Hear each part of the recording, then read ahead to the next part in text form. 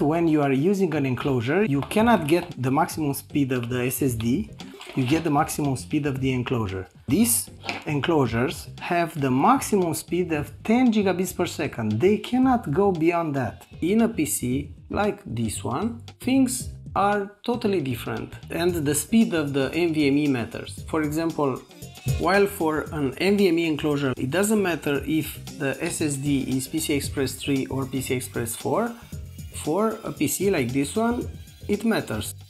This one is 500 gigabytes P2 from Crucial.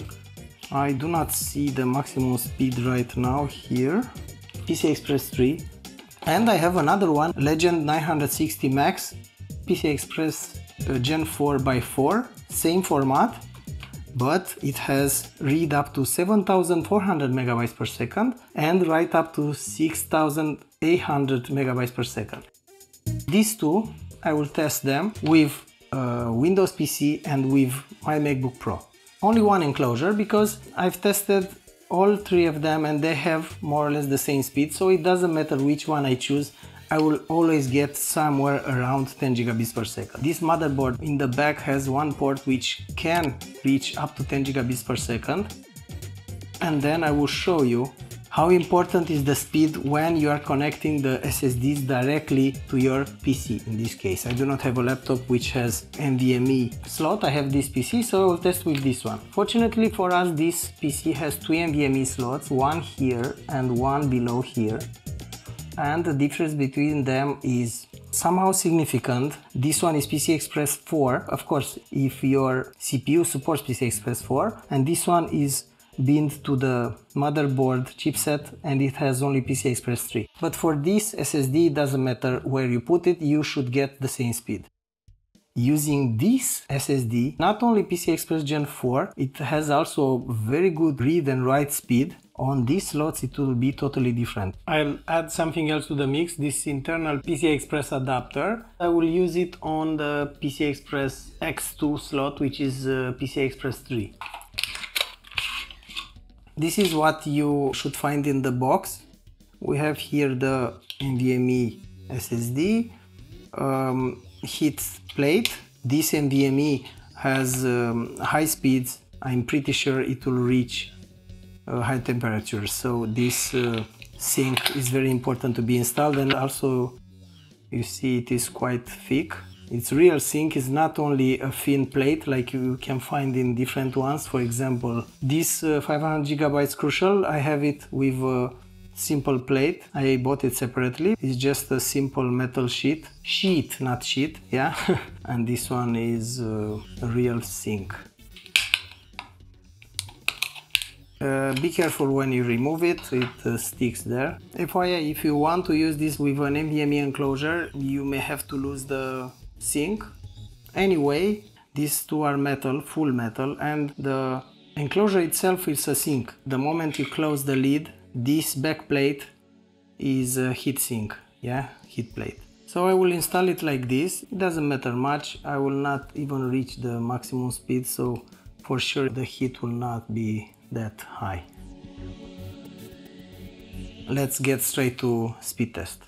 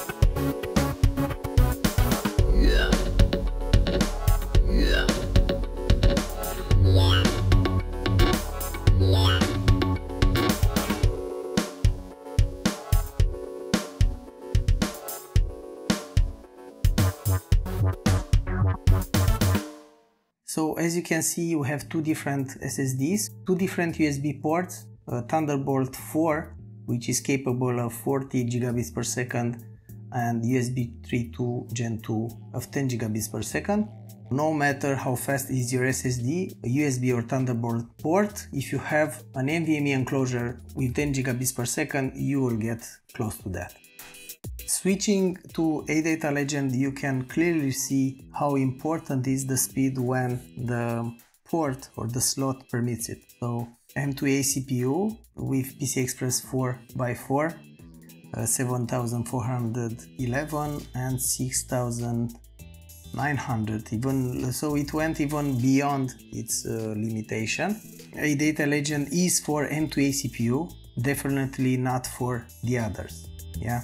Switching to Crucial P2, because it's PCI Express 3, it doesn't matter if you put it to M2A CPU or M2BSB, you get more or less the same result. This means that M2A CPU is limited by the SSD, so it runs at PCI Express 3x4. Okay, perfect. So you have seen how important is the place you are using your SSD. If you plan to use an SSD only with a 10 gigabits per second enclosure, it makes no sense to get a very fast SSD. Of course, this changes if you want to use an enclosure which is capable of reaching 40 gigabits per second. Yes, you can use a Adata Legend because you will go beyond that. But with 10 gigabits per second enclosure, it doesn't matter how fast is the SSD, you see what you get.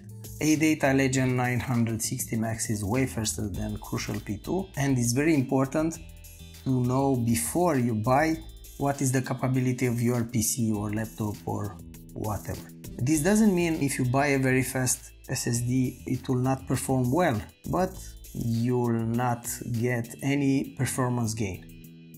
The performance gain is when the port or slot supports it, or the adapter, because you have also adapters that support different speeds. Perfect, I hope you've enjoyed it and you learned something. Thank you very much for watching and see you in the next one.